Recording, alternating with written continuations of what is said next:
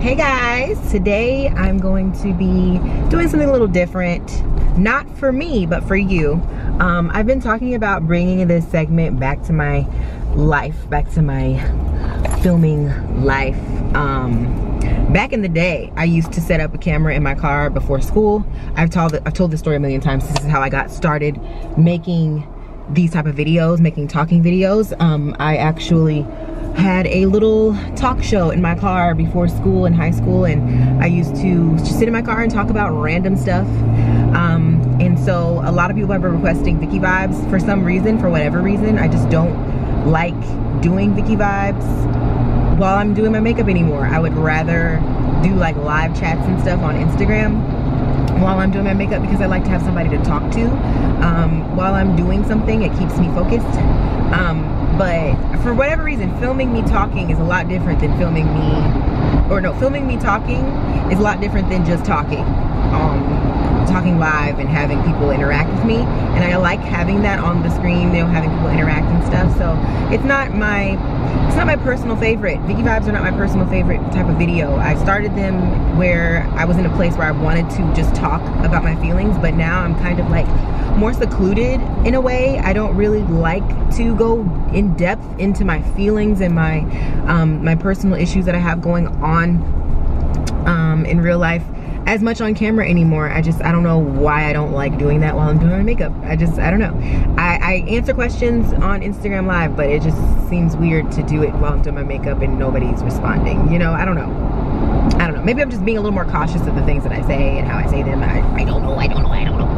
But here we are, trying something that we used to do all the time. Hopefully my lighting in here is not bad. But here we are trying something different on my channel. Anyway, you know, it's not different for me. I've done this before back in the day when I was a lonely, weird, and interesting human being. But now I'm an adult and I somewhat have a grasp on life, so I figured I'd bring this segment back. This is going to be the Vicky vibes. This is going to be Vicky vibes transition, okay? So I'm gonna start doing these in this format instead of doing my makeup. So you guys let me know what you think about this, and I will continue to do them if you are pleased with the results. So first of all, Vicky, where are you going today? Today we're going to Chicago. I'm going to brunch with a friend, an internet friend. Her name is Ashley.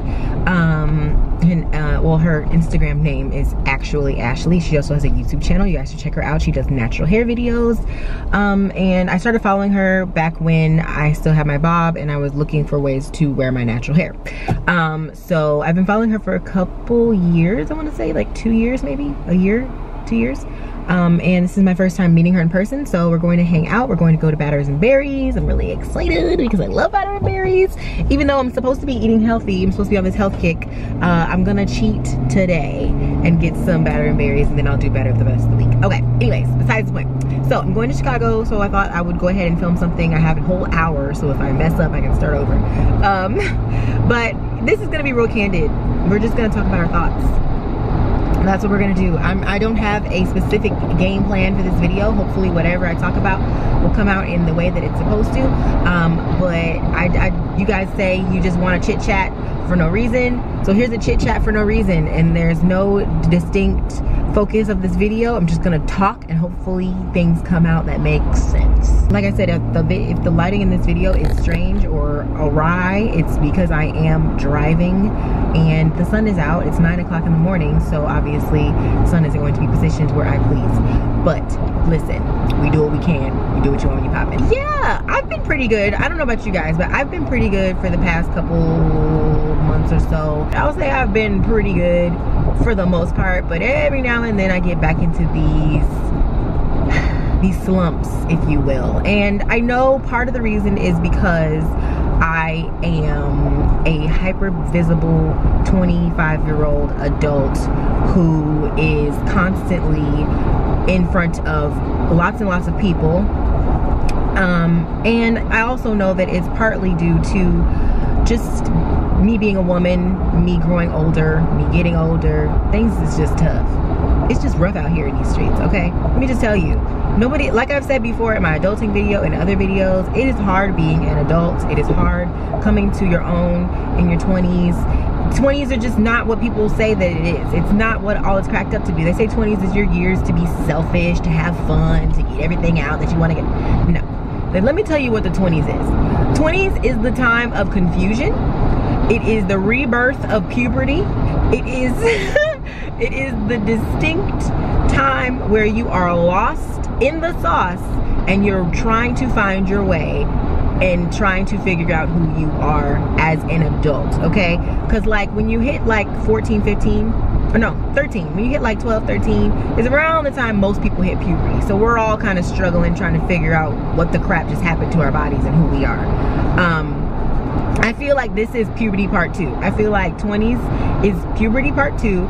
This is the part of your life where you're redoing everything that you thought you knew is over. You're starting over and you're becoming an adult now. So it's like the caterpillar becomes the butterfly, but that caterpillar process is tough, okay? On top of that, you know, when you're in your like adolescent years, developing and becoming a person and all that, it's not really as hard as being in your 20s because you don't have a job, you don't have bills, you don't have, you know, half of the problems that we have as adults. As an adult, we have so many more issues heaped up on top of the fact that our bodies are changing once again.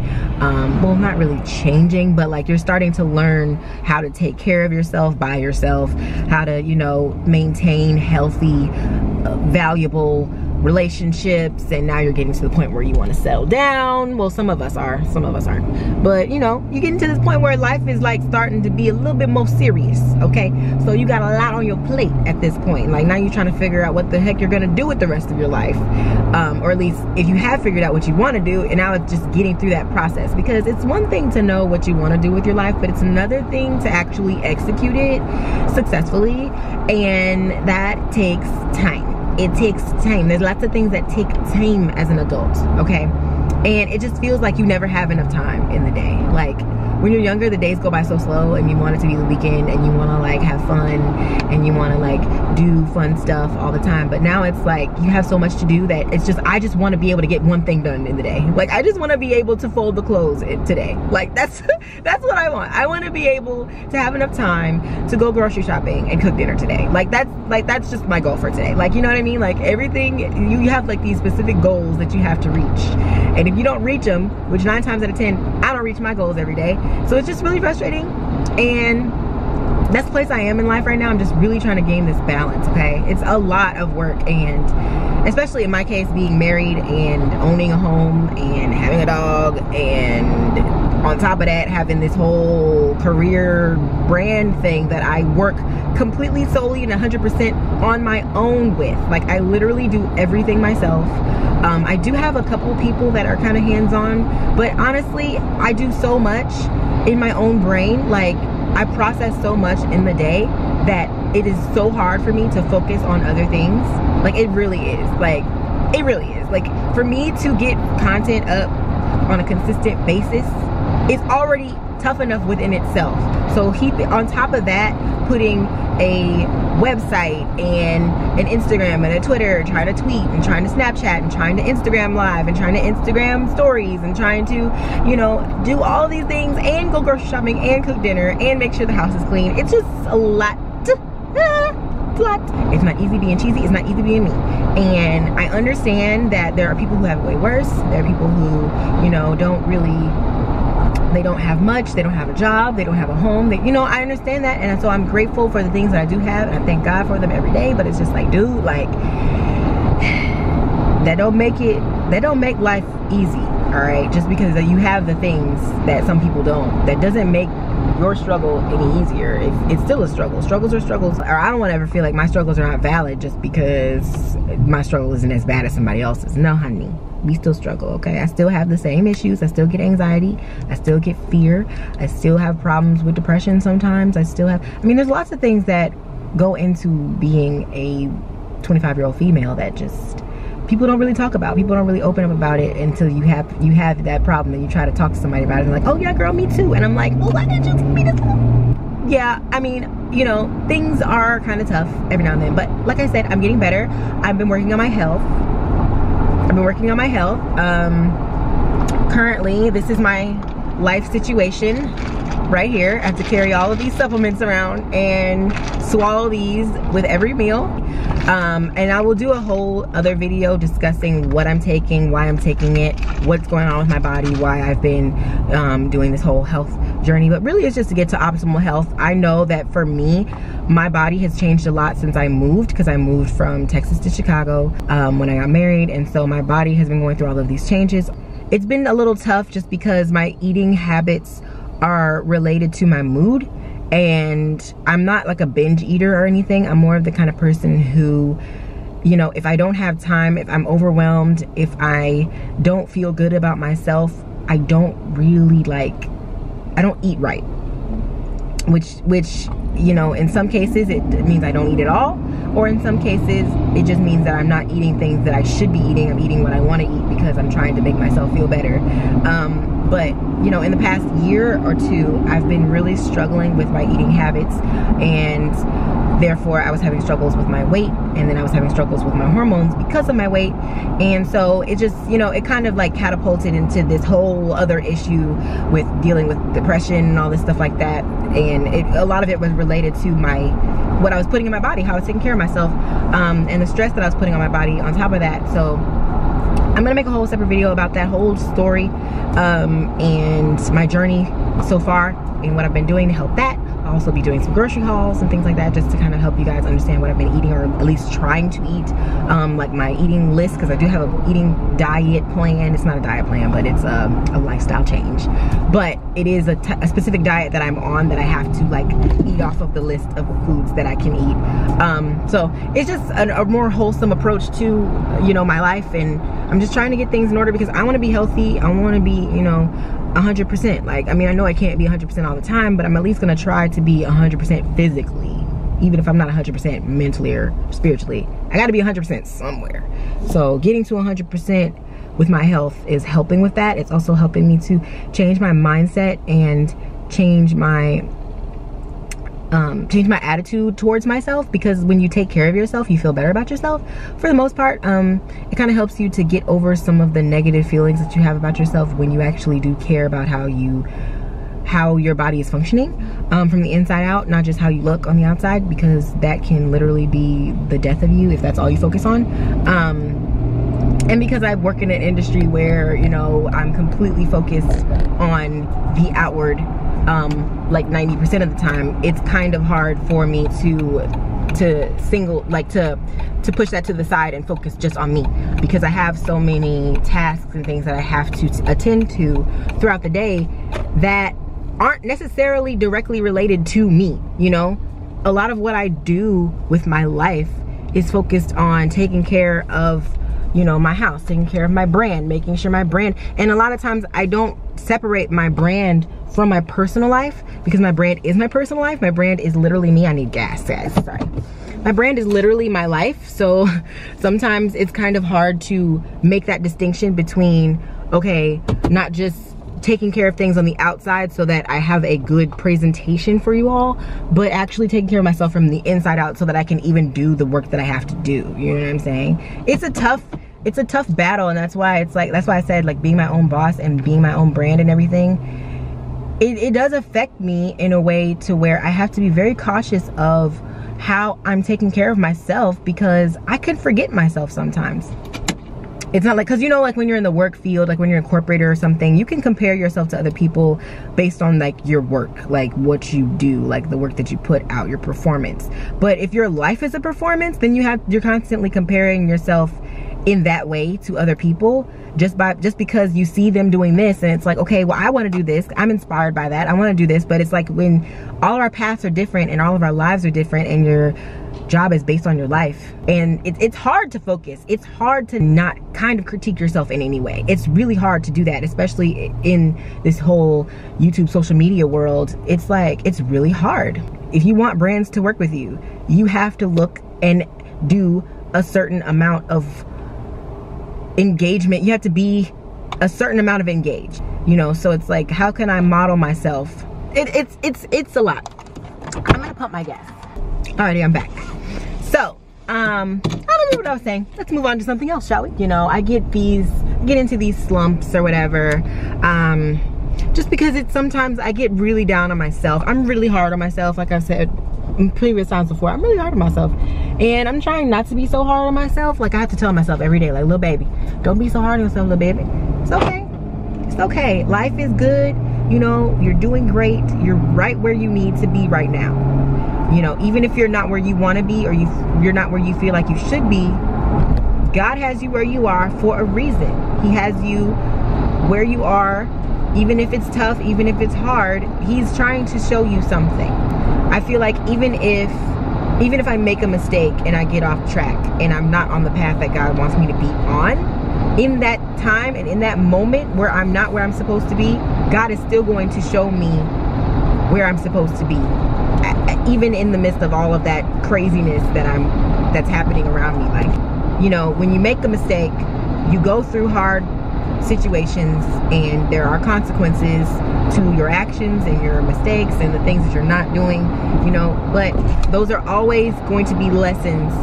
What doesn't kill you makes you stronger, you know what I'm saying? So you have to look at it that way. Like, even though things are not where I want to be right now, I know that I'm learning, I know that I'm growing, I know that from this situation everything is gonna work out. I just have to keep going. That's the key. Keep going. And I have to keep telling myself, don't give up, keep going. Stop being so hard on yourself. Yeah, it sucks. So what?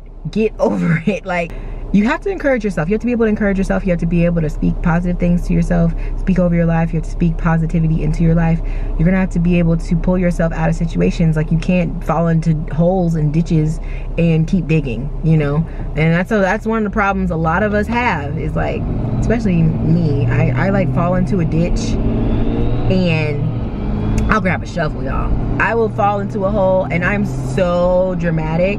Like, I'll fall over if I like so much as cut myself. Like, you know, like if something is just so much as remotely difficult, I just start freaking out because I know I have to handle it myself. Like, it's when like when I was living with my parents, I didn't have these problems because I literally didn't have to worry about anything.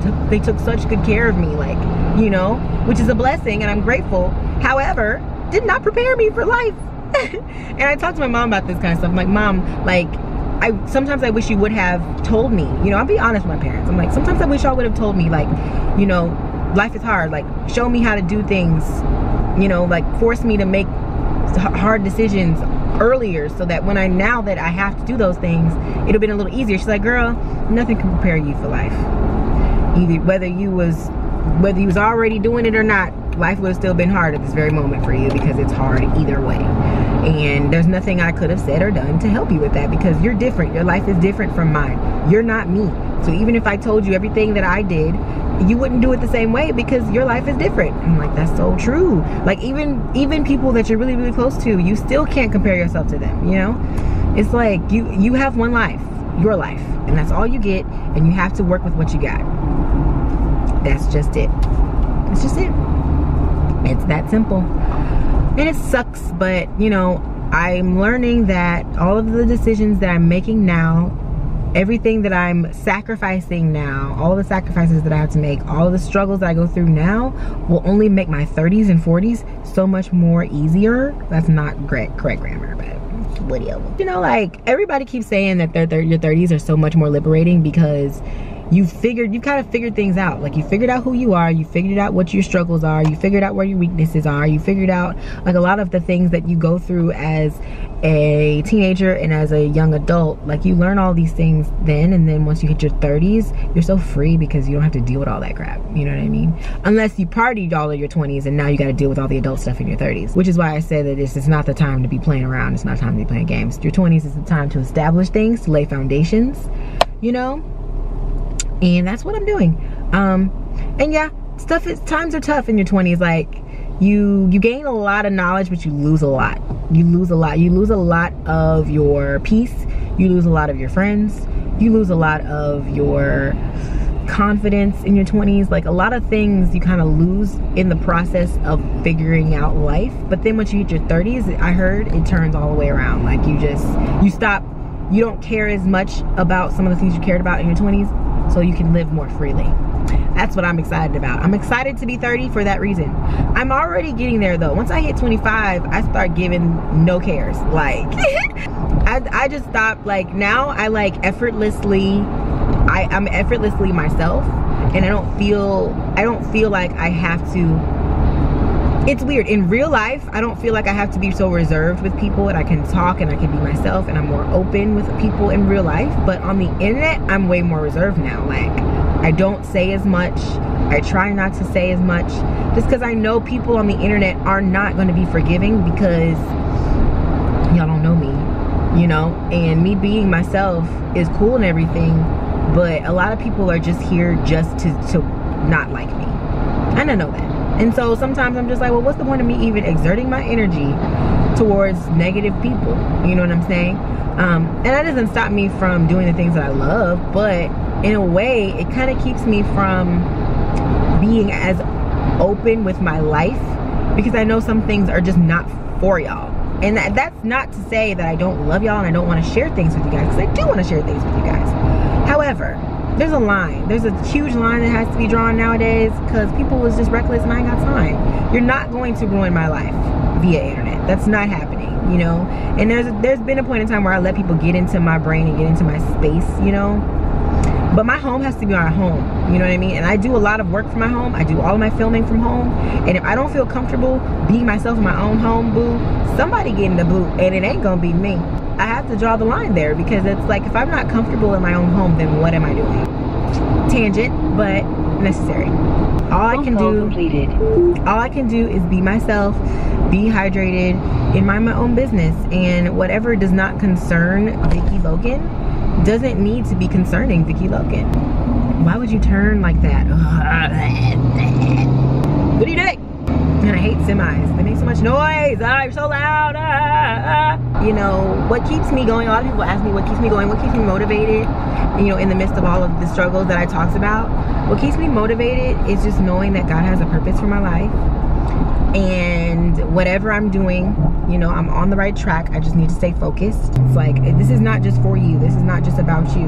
My life is not about me. You do have to be able to some degree, you know, make sure that you're good with yourself and that you are reaching your goals and all this stuff like that. But who are you reaching them for? Why are you reaching them? Because it can't just be about you. Life doesn't revolve around you, because if life revolved around you and it was only about you, then you would be the only person on this earth and you wouldn't need people. Think about how important other people are to you, how necessary other people are in making sure that you reach your goals and you find your purpose. Now, think about how you could be like that towards somebody else. So therefore, if you need other people and other people need you, life is not just about you. You have to be able to help others. You have to be able to give back, because what you put out into the world is what you're going to get back from other people. And at some point, you're going to need other people, right? So it can't just be about you, because in some way, you're always going to be affecting somebody's life, whether you want to or not. And if you only think about yourself, and you don't have any good relationships, and if you don't have any strong bonds with people, or you're not able to make strong bonds with people, and all you think about is yourself, you're going to be stuck doing everything by yourself. And yeah, doing things by yourself is great, but you have to be able to let other people help you too. Because, I mean, what's the point of learning how to build trust and having faith if you never have that opportunity with anyone? So I have on Cameron's sweatshirt today. I hope he doesn't mind. I hope you don't watch this, babe, because you're probably gonna be upset that I wore your shirt. It's been really hot though. It's 86 degrees right now, and it's only 9 o'clock. Like, that's amazing. I'm really excited about it. Summertime Shy is literally lit. I love the summertime in Chicago because it's always so nice. It never gets past 90 degrees, so it's never unbearably hot. It's always just hot. I like it. I want to take the doors off my Jeep really bad. But yeah, I have a lot of content that I want to make for you guys. More lifestyle related stuff. I'm kind of out of the makeup world. To me, I feel like I'm not that I'm not good enough to do makeup, like do makeup all the time, but the makeup world is not all that I like, and so it's not all that I want to do. I'm not really passionate specifically about makeup. I'm passionate about beauty, but I'm also passionate about just helping people in general, and I love a lot more things other than just beauty stuff. Yeah, that's pretty much all I wanted to say. you guys have a wonderful day. Be productive, love yourself, stay true to yourself. That's all. I'll see you guys in my next video.